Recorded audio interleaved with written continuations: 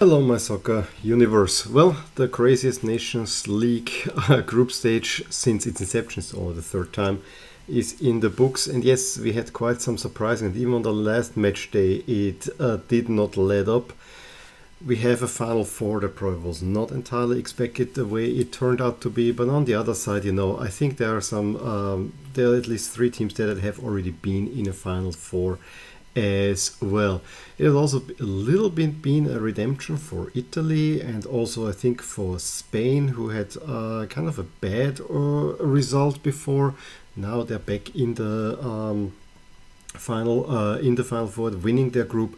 So with Spain anyway, you remember last year the World Cup qualifying was an up and down. Suddenly Sweden had the upper hand, and then Spain roared back and was a little bit like that on a smaller scale. I have to say, I find, especially when we look at the lower leagues, when we look who is coming up now into League A, I mean, on one side, Scotland is coming up being the best British team, therefore, that I find very interesting. But I have to say that some of the promoted teams are not of the quality of the relegated teams, which will make it could make it very interesting, but I also think it has the potential to make it a little bit too much one-sided. I still maintain, although the format with the four groups is a very even one and gives a lot of plenty of space for teams to play each other, I still like the first installment best, where we had loads of teams in League D and C. For that, I think, was almost a little bit more exciting than it is at the moment. But hey, so be it. We have it as it is. I'm wearing Bulgaria, who had a very good international break, for once winning 2 games in a row, so that's rather exciting as well. And I would say let's jump into reviewing the games. And we're gonna start in Group A1, and I'm not gonna go through the exact running order here as it is, because I wanna start in Copenhagen, where Denmark played France. Again, very much a makeshift France squad in many ways, because they have the injuries, and then I think Deschamps' tactics didn't necessarily help either. But it has to also be said that for a good 20-25 minutes France had the upper hand and had really good chances to score. I mean, and then Skov Olsen, I think, almost produced an own goal to top that off. And at that moment I really thought that France were about to win. And again, for Austria to survive in League A, they needed that Denmark get something of France, and the other way around, if Denmark needed to beat France in order to and hope that Austria wins, that they can make it in the Final Four. So those fates were very much intertwined. However, I think it all changed with a brilliant pass by Eriksen, where then the chance was scuffed, but in the build-up then, a little bit later on, I think it was a brilliant attacking play that Damsgaard plays it into Dolberg, who just deflects the ball into the net of France. And at that moment, probably a bit against the run of play, but then Denmark backed it up. They pressed higher, they got a lot of energy there, and France had really trouble coping with that. And it was then only logically, just a few minutes later, Skov Olsen makes it 2-0. Big lead, and actually in a way setting it up for Austria to actually scoop in and grab that, because at the time that game was still tied. Now in the second half, France a little bit acquitted themselves by creating a few chances, but it was not a good performance and they were really teetering on the edge. But thanks to Croatia, France are still a League A team. And there was a time where it was really tight. I mean, Croatia started out better. They scored a very early goal through Luka Modric in the 6th minute, but Austria could almost immediately equalize through Baumgartner.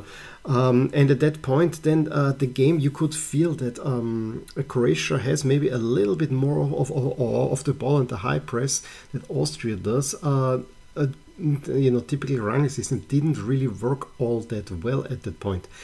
However, Croatia is also not a team like France that goes with high speed over that, so Austria was also not uncomfortable. And then the complexion of the game changed a little bit, because when Brozovic had to come off, It's not necessarily that Brozovic came up, but then suddenly Rangnick used it to tell Baumgartner and Gregoric to fall a little bit back, that the spaces are shorter, and then Austria really took control of that game. And up until the halftime, they had 3 golden chances to score a go-ahead goal, and those chances are the ones that are unanimously ruled by everyone, be it fans, be it pundits, be it the players and the coach themselves. Austria definitely should have taken the lead before the half. They were then the absolute better team. However, after the half, Croatia again made some adjustments, got the game a little bit more under control, and that actually then gave Rangnick the idea, maybe let's bring some fresh blood and let's change the system, let's mirror Croatia. Immediately they got a header through Gregoric, but somehow the entire change played then into Croatia's card, who then immediately scored 2 goals and settled the game there. And Rangnick then as much admitted that this change did not work. He just tried to get the game unstuck. Yes, it got unstuck. And so Croatia move on to the final 4 with a win over Austria. And everyone in Austria says that overall there were 4 good games, but you got too little out of those, and there were 2 performances where you deservedly lost. This was in Denmark away from home, and then against France, the 4th and the 5th game, where there was nothing. But in the other games, if the games run a little bit differently, there's a little bit more luck, you take your chances. Honestly, Austria could have well stayed in this Nations League group, but on the other side, everyone agrees they weren't definitely the 4th best team in there, but sometimes you need luck, as we see with others. At the same time, we had the big clash between the Netherlands and Belgium. I mean, didn't see all that much, but what I could tell is it was a relatively tactically interesting match where Belgium actually had more chances. However, the Netherlands developed a new sturdiness, and this wily coach, Louis van Gaal, I mean, take the penalty shootout that they lost in 2014 against Argentina out of the equation. They have not lost in regulations for a long time under Van Gaal, which is pretty amazing. And it might be that Van Gaal might be one of the smartest coaches at the World Cup. So watch out for the Netherlands there. The winner came through Van Dijk, but then very late on, Belgium also hit the crossbar with a bicycle kick. But it was a good game. But the Netherlands are really impressive in the group stage, beating Belgium twice, once 4-1 away from home. Again, we cannot really make a big statement about all these games because of the way they were placed, and this is definitely the weirdest Nations League that we will ever see, full of surprises. This was the 2002 World Cup for the Nations League in a way. At the same time, we had also Poland securing their spot up top with a 1-0 win in Wales, Swiderski getting the goal, and so it is Wales that have actually the worst record in the Nations League, only having 1 draw. The big talk of Monday's games was, of course, the 3-3 between England and Germany, but honestly, the one game that really counted was the one played in Budapest.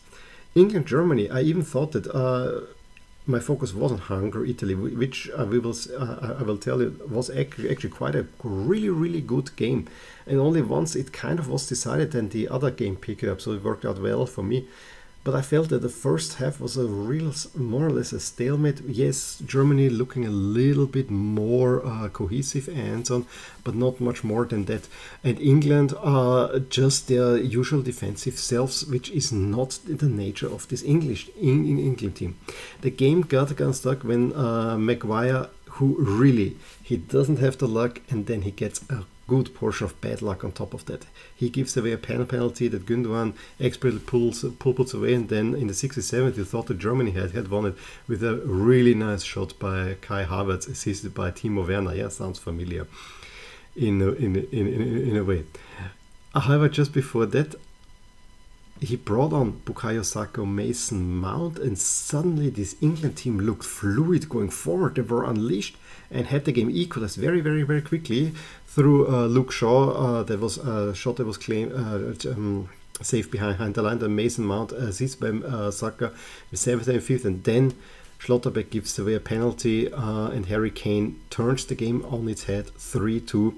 However, what is an England game without an English goalie mistake? Exactly, shot by Gnabry, cannot be held by Pope, and Havertz dusts it off and makes it 3-3. I think this was a 3-3 of the worst kind in a way, but it was entertaining nonetheless. And I also have to say I really liked that England played against Germany in red at Wembley, because that's what it should be. It didn't look right the way they played at the Euros last year. But as I said, the game that really counted of who is going up in the Final Four was Hungary, Italy. And it was a really, really exciting game. Big atmosphere with Schala having his final cap for the Hungarians. Very emotional at the beginning. But it was for the first at least half an hour, if not 35 minutes, that Italy, this young Italy team, also, you might say second string, but I actually think that this might point Mancini go forward. Maybe we should rely a little bit more on the youngsters. And less on the old guard that just won the Euros for us. So I think this might be also a sign of change. And yes, there are young guys like Tonali from Milan and so on coming back. But yeah, they really pressed the life out of Hungary and forced a few mistakes. I mean, there was an early on mistake by the goalie Gulashi, almost went in goal. And Italy could always end the set, and that's exactly how the first goal came. They were putting so much pressure. There's a back pass from Notch onto Gulashi, was not very well. Then Gnonto and Gulashi clashed. The ball falls to Raspadori, who can pull it in the net. It was totally deserved then. And it shook Hungary a little bit, but then they earned a free kick around the 35th. And from that moment on, Hungary was really pressing and created a few chances and put the Italian defense on its back foot. It's so counterintuitive, but Italy had to learn that actually their best defending is if they do it up the field, not on the back, because there the Italian backline was really, really vulnerable. And it was just right after the halftime that Hungary was pressing, and they created there were 4 chances in short succession with Donnarumma in there, a few legs in there. You really thought that now it's gonna go Hungary's way, but it didn't. Cristante plays it to Di Marco, and it's 2-0 for Italy. And you thought that silenced the game. No, Hungary kept on pressing for the next 15, 20 minutes. And again, Donnarumma needed to pull out a few great saves, one where he just cleared it off the line. And it was only then in the last 15, 20 minutes when you had the feeling that Hungary is not gonna come back from that one. But I have to say this was a really entertaining game, and just at the moment that Italy, I think that the game calmed down again, then is when England, Germany actually pick up, and there were tons of goals scored. But I think the overall better game was the one in Hungary for sure. Yesterday evening, honestly, didn't see much, but Portugal again trying to be too cautious against Spain. Yes, they maybe had more chances. But it was more or less a stalemate for most of the time from what I could gather. But then it was actually Luis Enrique who made the changes, where he brought on Gavi, he brought on Pino, he brought on Pedri, he brought on Nico Williams. And then suddenly the Spain game was much more dynamic going forward. A similar epiphany like that happened maybe to Mancini. And very, very late on, it is then a ball that comes to Nico Williams, who heads across, an old guy Morata puts it into the net, and Portugal are really, really punished for that very cautious approach, which is so, again, counterintuitive. Like in England, this Portugal team needs to be let loose. There's so much offensive talent there that, yeah, just gotta say it this way, Portugal should perform much better. And Switzerland also got a quick 2-0 lead through Freuler and Mbolo. However, Schick just before that pulled one back, and then they even had a penalty to equalize, and the Czechs had then a little bit more off from that game in the end. So a little bit of a lucky win for Switzerland, but securing their spot. I mean, they would have needed to lose to the Czechs to not stay in League A. Let's go to League B, where Finland secure their status as a League B team with a 2-0 in Montenegro. Romania's 4-1 over already promoted Bosnia is not enough for them. Albania and Iceland again was going nowhere. It's 1-1. Ireland had a crazy game against Armenia, 2 red cards for Armenia. I think they had a 2-0 lead as well that they threw away. but the big ones are the last three here. The duel of the big strikers between Norway and Serbia went all Serbia's way. Norway had early chances, but again, Norway is a very unbalanced squad. For all the quality they have up front, their defense is really, really, really bad. And if you have Vlahovic and Mitrovic, two players in great form there, you always run into problems. Exactly those two who scored the goals. And Serbia going up to League A, which seemed a little bit unlikely not too long ago. Even more unlikely to me is that Sweden would go down from this group. But they only managed a 1-1 at home to Slovenia, where they needed to win. Wonderful goal by Benjamin Šeško, basically a reverse from Boston, just the same for Boston goal, just on the other side. Really, really an amazing goal. They put Sweden on the back foot, Forsberg before they have pulls one back, but they just cannot create enough chances, and it's only 1-1, and that's a big blow for Sweden. A team that almost had qualified for the World Cup already, threw that away in Georgia, and now in the Nations League, in a group where they should have challenged for the top spot, they cannot manage more than fourth place. That's about as bad as I would say as was England's performance. And then Scotland will be the only British team in League A next time around, securing a 0-0 against Ukraine in Krakow. And so it is them who win that group. Going over to League C, the big shocker there was, of course, the Faroes 2-1 win over Turkey.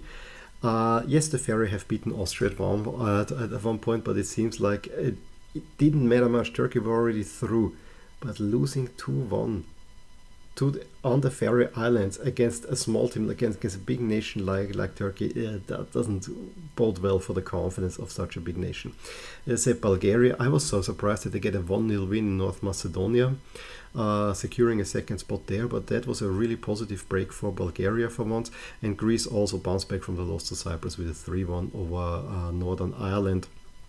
They also already moving up to League B, which I think League B next time around will be also quite interesting with many big teams in there.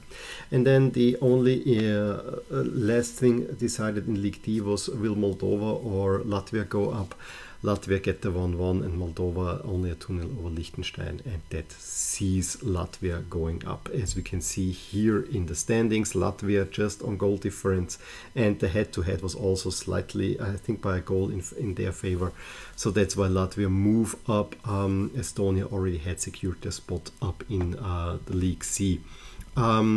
League C itself, we see here the standings. I mean, not much has changed except that Bulgaria overtook North Macedonia, but you see already for the relegation now I have the proper probabilities because we already know the pairings. I'll show you in a sec, but it's clear that Gibraltar is also favorite to get relegated, and I give you here the play down pairings. We have Lithuania play Belarus and Gibraltar against Cyprus, but that's in early 24. Which I don't understand. I think this should be played almost at the same time as the final four. You can arrange a draw accordingly, in my opinion. League B standings, we said Scotland had ahead of Ukraine. Ireland just escaped from Armenia. Israel is the surprise promoted team, but any team promoted out of that group would have been a surprise into League A. Bosnia win a rather tight group. I think all of these teams are very much level, but Bosnia is probably just a tad above them. And then probably the big name group is won by Serbia ahead of Norway, because Norway imploded late on and Sweden complete implosion. And if you look at the ratings column to the right, Sweden is actually the I want to say the second best, if not the second or third best team behind Ukraine and Serbia at this moment in this group, and they're going down to League C. But hey, jigs things up a little bit. And then we have finally League A. We have Croatia winning it ahead of Denmark. Look at the points total. This was an absolutely nuts group. If Austria would have beaten Croatia, no, not only would Austria stayed in, but that's not the point I want to make. Austria would have had then, Croatia would have won the head-to-heads against Denmark and France, but lost to Austria. Then Denmark would have lost to Croatia, but won against France and so on. France would have won a few. It was overall rather even. It's just that Austria just couldn't get it done, and Croatia actually turned it on in a while. similarly crazy group between Spain and Portugal and Switzerland, because Switzerland gave them, they started badly, but gave them a run for the money. And the craziest, of course, was the third group, where Hungary completely, surprisingly, were up in the running for first spot, and they only lost twice, and that was both against Italy. Italy only performed bad against Germany, where they had this big loss at home, but rather uneven. You have to look at Germany, you have to look at England, rather uneven performances there, and the Netherlands are really, really impressive, ahead of Belgium and Poland, with Wales having the worst record in there. Who is now going to win the Nations League? Given, and I think I hear that the Netherlands, anyone from this fourth group will host the Final Four, so I would think UEFA will give it to the Netherlands. And given that the home field advantage, Netherlands are the favorite, because they would play home ahead of Spain, Italy and Croatia. Even if it would given to Belgium, I would still think that the Netherlands would be then have a sort of a home field advantage there. But we don't know the draw yet, so a lot can change. The remaining teams are arranged in the points and goal difference that they got. So yeah, Nations League is in the books. It also largely informs now the draw for the Euro qualifying, and the draw is relatively soon as well, early October. So that will be exciting. I may do a video on that one as well. Basically, the pots are the Nations League standing, and there's again some twists and turns here and there. Please let me know what you thought about the Nations League this time around. Which games do you watch? Where do you agree and disagree with me? Give me a thumbs up. If you enjoyed this video, I'll give you one more unpacking video that you can see if you subscribe and regularly check out my channel before we go back into fully club mode. In any case, I will talk to you soon. Bye! Hey there! I really hope you enjoyed this video, and if you did, here are some videos and playlists that you may enjoy too. Also, please consider subscribing to my channel and clicking on the bell icon so that you get notified whenever something happens in my soccer universe. And with that, have a wonderful day. Bye!